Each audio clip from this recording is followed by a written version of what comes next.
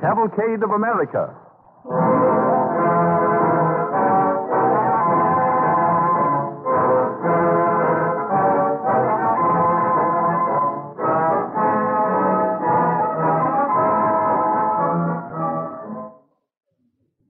Conservation has a special appeal for everyone who loves the great outdoors. There are many things in our national life worth conserving. Not only our forests and streams and other natural resources, but also the fundamentals of American character and American ideals that have been ever present in the Cavalcade of America. Such ideals are being perpetuated today by earnest, sincere Americans throughout the land. Among them, the research chemists in their laboratories whose unselfish devotion to science is well expressed by the pledge of DuPont chemists, better things for better living through chemistry.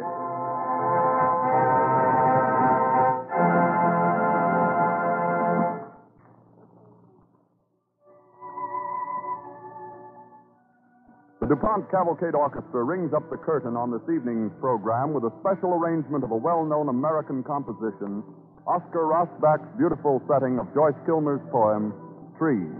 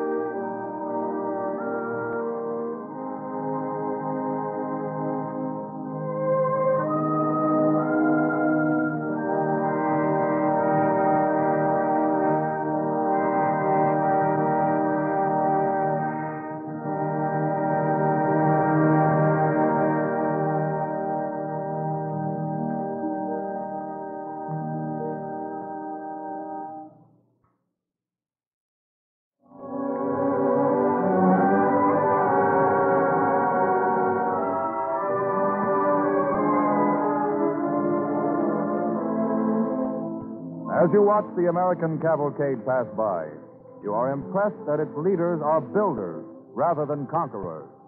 They have cultivated the wilderness and made it blossom with the fruits of civilization. They have planted and protected. They have conserved America's resources. High among our unsung heroes stands John Chapman, known to his own generation by his nickname, Johnny Appleseed. Let us turn back the pages of history to the end of the 1790s. A covered wagon, heading west toward the Ohio wilderness, stops just outside the sprawling village of Pittsburgh, where a gray cabin stands in a flowering orchard. Over. Looks for all the world like a bit of little old Rhode Island, doesn't it? Apple blossoms. Oh, Nathaniel. You make me so homesick. Morning, friend. Oh, morning to you, sir. Is this the place they told us we'd find water? Yep. Soft's right over yonder. Well, thank you. Wouldn't you like to get down, ma'am, and rest yourself a minute while your husband's watering the team? Why, yes, I would. Wait, I'll help you, ma'am. Oh, thank you. Oh, it's so beautiful, this orchard. So unexpected. I didn't know there was anything like this around here. Gabriel. Well, there wasn't when I come here. That was the first thing that struck me, too.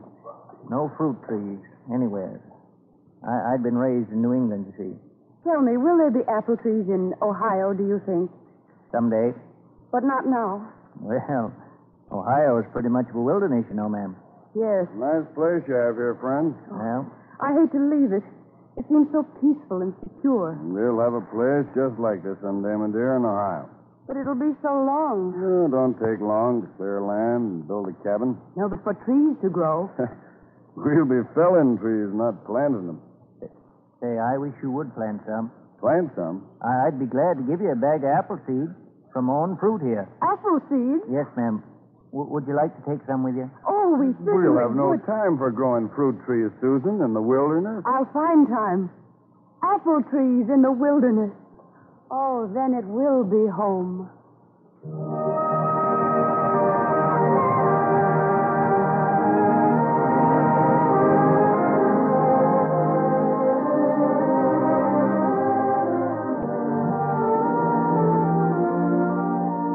After that, whenever a party of pioneers on their way to the Ohio Territory stopped at his place for water, he gave them, in parting, a little bag of apple seed, his gift for the homes they were so bravely going out to settle. Johnny the Appleseed Man, they grew to call him. One night in the autumn of 1800, a trader from Ohio stopped at Johnny. Come in. Are you the Appleseed Man? Yes, sir, that's what they call me. Brought you a letter from some folks out in Ohio. Oh, well. Here it is. Thank you, sir. Thanks. Oh, Bad news? yeah. Someone dead? All of them. You mean massacred? I don't know what it was. Drought or weeds or something. What are you talking about, man? Apple trees. Is that all? Yeah, it's the same story everywhere. Nobody's had any luck growing them. You see that pile of letters yonder on the shelf? Yes. Well, they're all from folks that I've trusted seeds to on the way out west. They're asking you to send them more seeds? No. It wouldn't do no good if it did. Men are too busy out in the wilderness. You know, fruit trees is like children. You got to watch over them and nurse them and love them to make them grow. Yeah, but once they get started... Oh, yes. If I could only get them started, if I'd... Say, I could. I could go out there myself and start orchards all through Ohio. Guess you don't know how big Ohio is, brother. I know. Or how wild. The settlement's springing up, though. Yes, I could go from one to another, planting seeds and teaching folks how to take care of them. There'd be no money in it for you. But there'll be the knowledge that I've helped give folks real homes, like this one of mine. That I've took the first step towards making the wilderness bloom and bear fruit.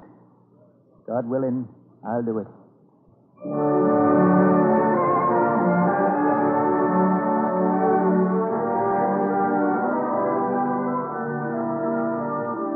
In the little settlement of Marietta, Ohio, there lived at the beginning of the 19th century one Dr. True.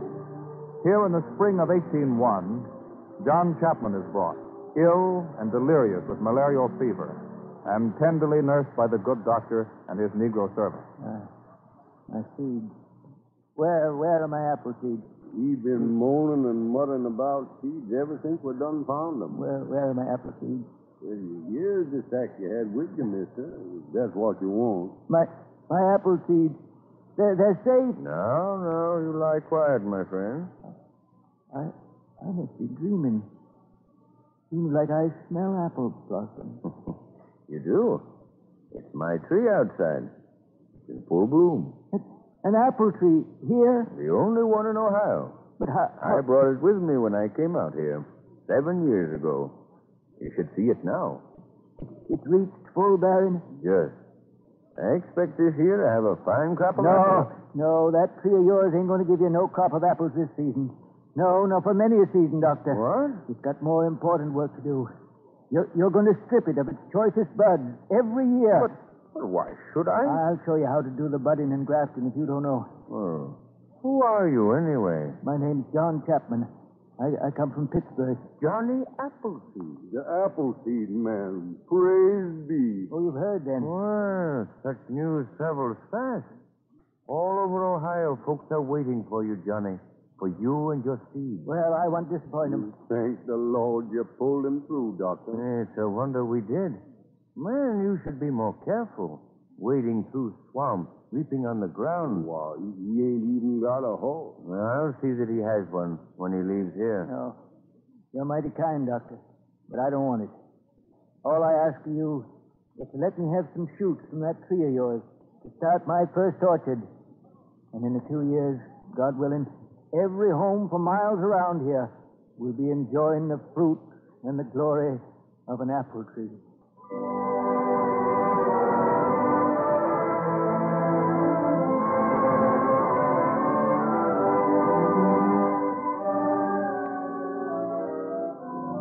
In almost half a century, Johnny Appleseed labored in the wilderness, planting, nurturing, teaching, and overseeing.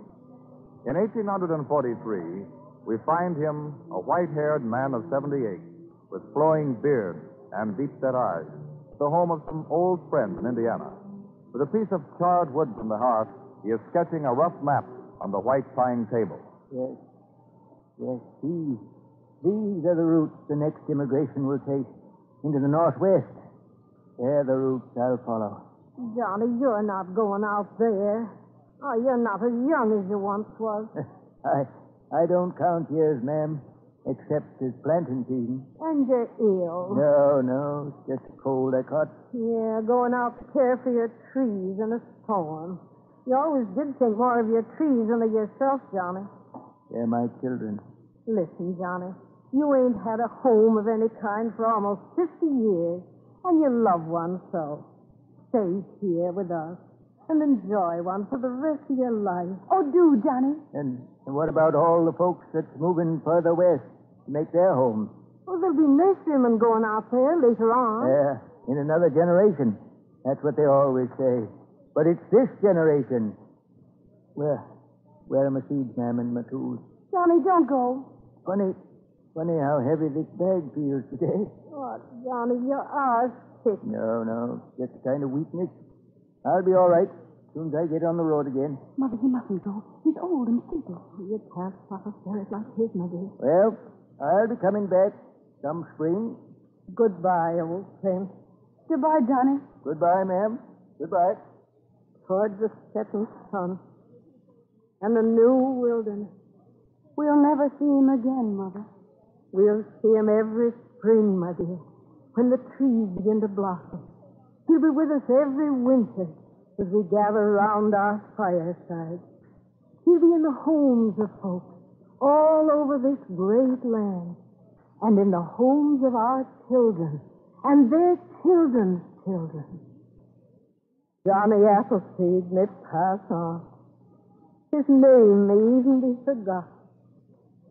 The fruits of his labor will live forever. Johnny Appleseed has become a legendary figure. And today it is claimed that the many apple orchards of Ohio may well be called the direct descendants of the trees that he planted so faithfully.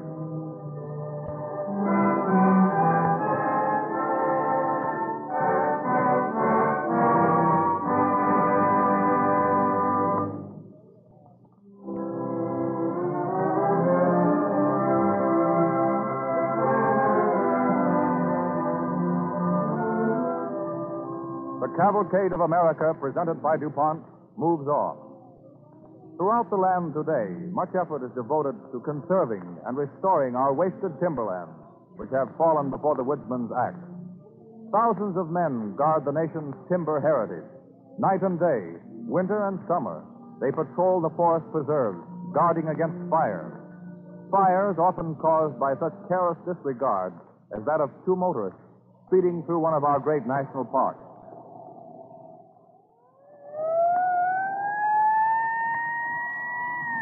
Friends? Well, here comes another ticket. Might as well stop and get it.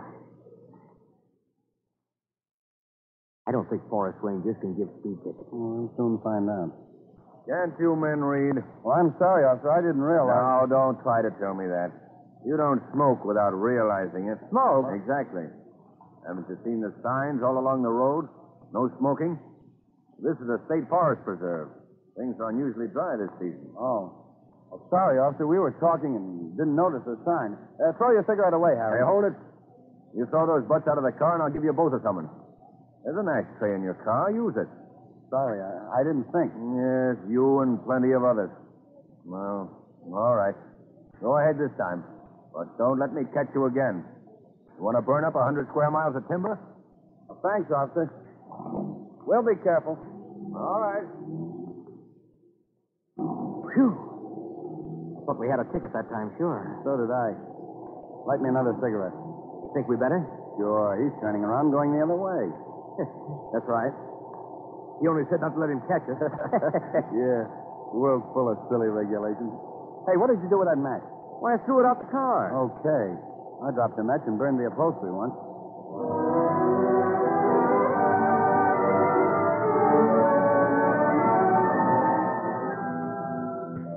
Not many miles distant, in a tower high on the mountainside, Forest Ranger Joe Thomas is watching the surrounding countryside through his telescope as his telephone rings.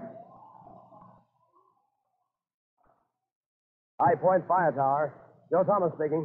Hello, Joe. Take a look at the west quadrant of Section 8, near the State Road. I think I see smoke, but it's getting pretty dark. Okay, Jack. Hold on and I'll take a look through the telescope.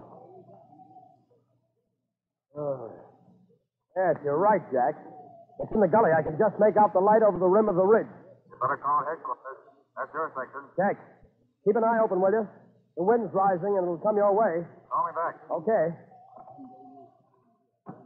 Hello, operator. What's the matter, Joe? Lonesome? No time for small talk tonight, Sally. Give me headquarters. Right away. Anything wrong? Not yet. There will be if you don't put me through. All right, don't tell me. I'll listen. Okay. Oh, Pop. Well, hello, Jimmy. What brings you up here tonight, son? Look what I brought you. Well, and how many times have I got to tell you not to climb up the tower? If you ever fell off, your mother would give it to me. Ma sent me, Pop. She makes an extra pot hot. Take a look. I rode fast and it's still hot. Well, that's swell. I guess I'll have to forgive you this time. Go ahead, High Point. Headquarters on the wire. Hello. Hello, Chief. Douglas speaking. Go ahead, High Point. High Point reporting fire. West Quadrant, Section 8, near State Road. Navy Hunter's campfire. West quadrant, Section 8, near State Road. Check. I'll notify fire road patrol. Keep the line open till there's a Check. You get that, operator? I will. You can help me by keeping that party line open. Right. You better eat your pot fire before it gets cold, Pop. Out of the way, Jimmy. Getting brighter over there. Smell fire? Not sure yet. It looks like it. Oh, the wood is dry as fire and the wind blowing. I know it. Say, turn the shortwave radio on, will you, Jimmy? Sure. What do you want? Headquarters? Yeah. Let's see it. All right. There it is. Where's the fire, Pop? About 3 miles up the valley from our place. Yeah, I see what they're in the pot fire. Keep going. Car 3. Car 3 reporting. Go ahead, headquarters. Wait a second, Jimmy. Car 3 reporting. High Point reports suspicious fire. West quadrant, Section 8.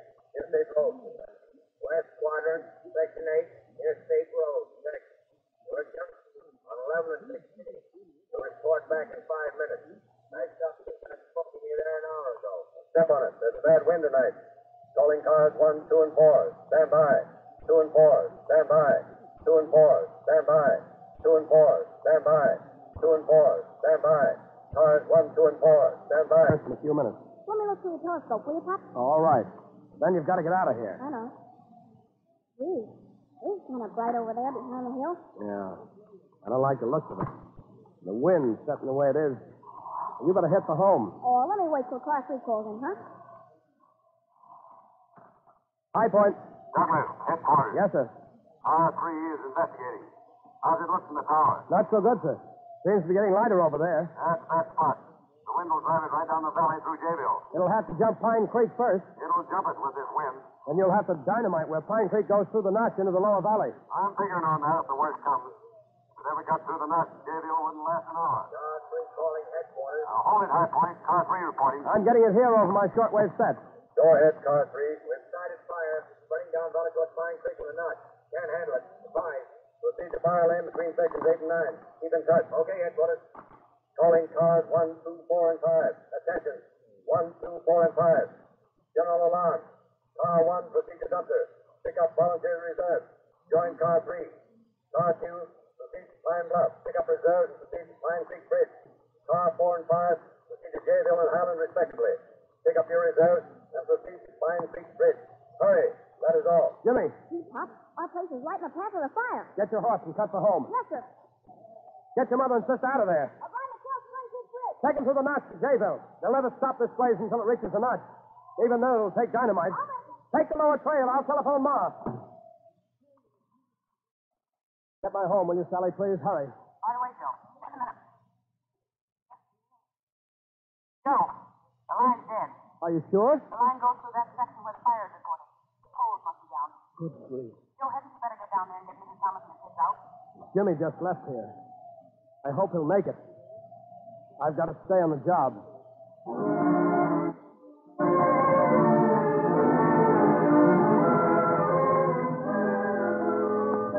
Hour after hour, Joe Thomas sits in the fire tower, his eyes glued to a telescope, watching the raging inferno in the valley below.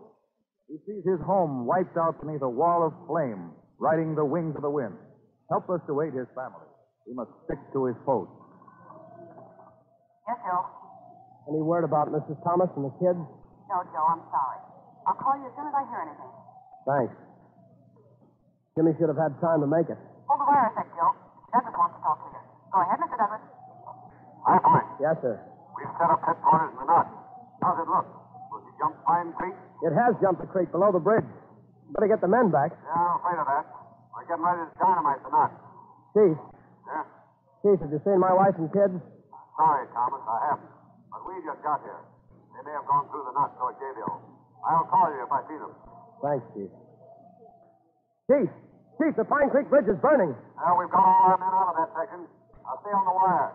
I've ordered all trucks and patrol cars out through the notch before we blast. I know. I'm getting everything you say over my short wave. Attention all patrol cars. Attention all patrol cars. Get your men through the notch. Get through the notch. Hurry. Any news yet, Sally? Not yet, Joe. Everybody here in Jayville packing their belongings. Well, they'll stop the fire on the notch. They better, or the whole lower valley will go. Well, we'll soon know. I can see the headlights of the patrol cars and trucks going through the notch road. Are they going to dynamite that strip of timber in the notch? Yeah.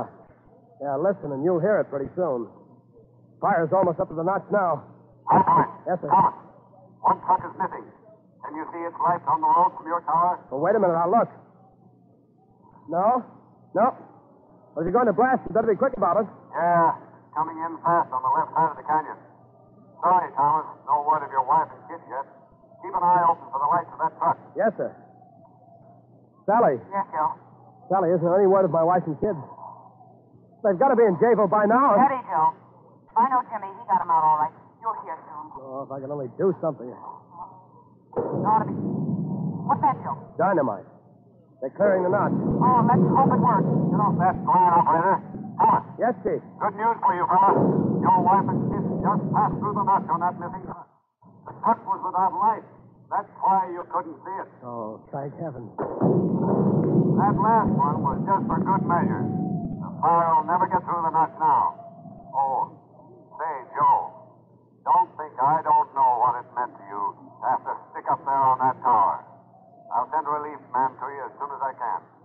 Thanks, Chief. Good work, fella. So long.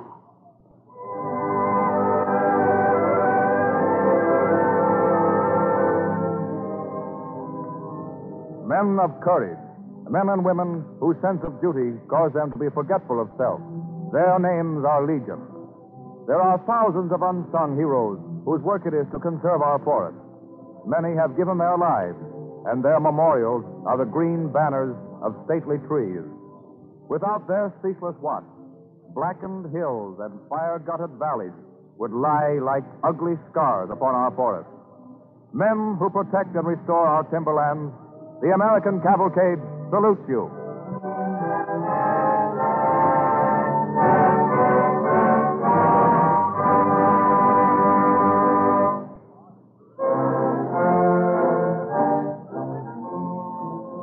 The firefighters in our state and national forests often have good cause to thank chemistry for aid in this important conservation work.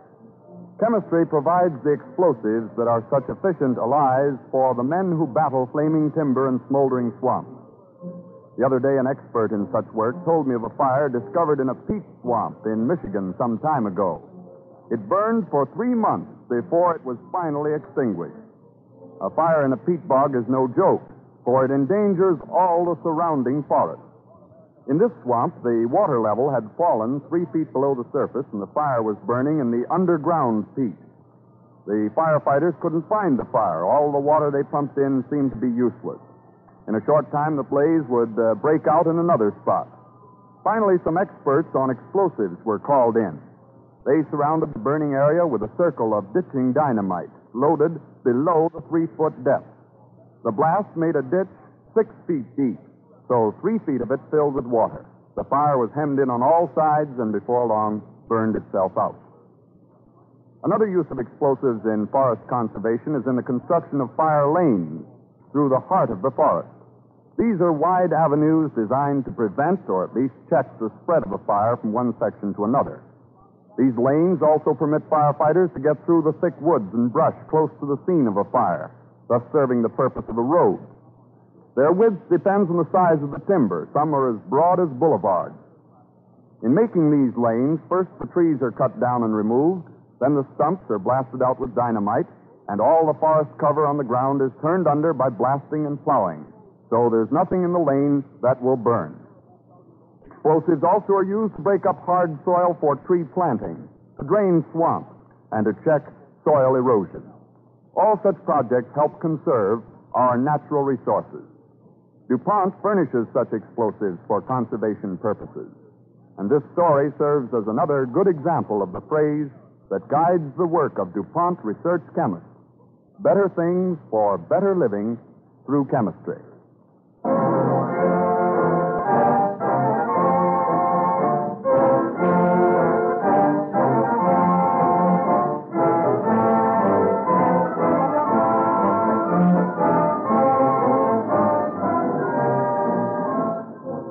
Winning fame in American literature, stories of Mark Twain and Louisa May Alcott will be told next Wednesday evening at this same time when DuPont again presents The Cavalcade of America.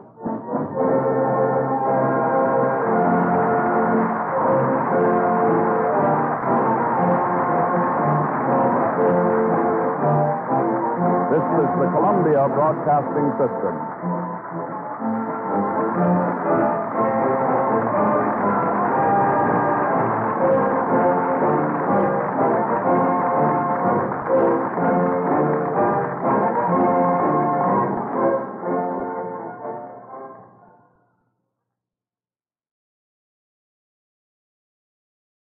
WABC, New York.